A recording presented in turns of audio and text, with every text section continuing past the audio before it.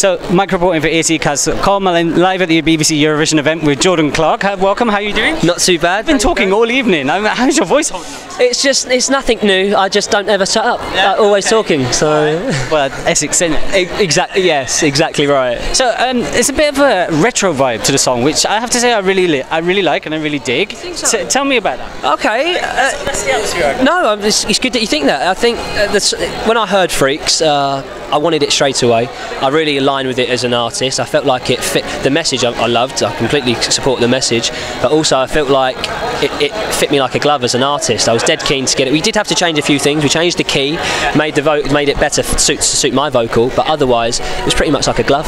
So the whole process has been really smooth for you then? It has, and that's not just testament to the team as well. The guys at the BBC have been so helpful. They've made it really easy. They've meandered me through it.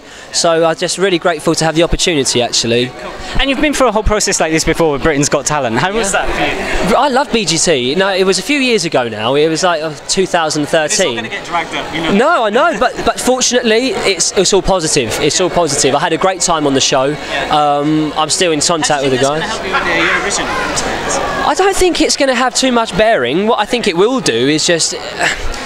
It was a group, so it's instantly different, but even though I'm a solo act now and it's totally different and a lot more nerve-wracking, it's a bit of experience of being on stage and being around things like this. So I just happened to notice you're sporting a little. Oh, I thought it was a red ribbon you had there. I was going to ask you about what it was for. Tell me about the rose, because I get flashes of it. Beauty and the Beast fan. Oh, is that all it is? Is Disney it? lover. Okay. I love it. Okay.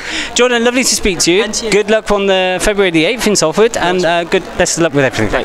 Thanks very much. Thank you.